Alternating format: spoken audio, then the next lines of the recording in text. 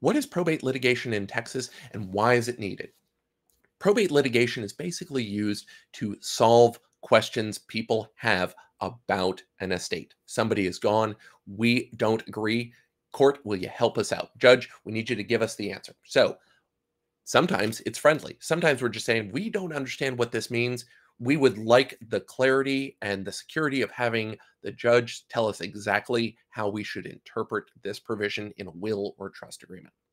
Other times, people are fighting, and the only way to resolve that fight is to have the judge or the jury look at everything and come to a conclusion. Now, sometimes you may be able to avoid litigation with family settlement agreements. If you can bring everybody to the table, maybe it's after mediation or arbitration, and come up with an agreement, you might be able to avoid the cost and expense of probate litigation.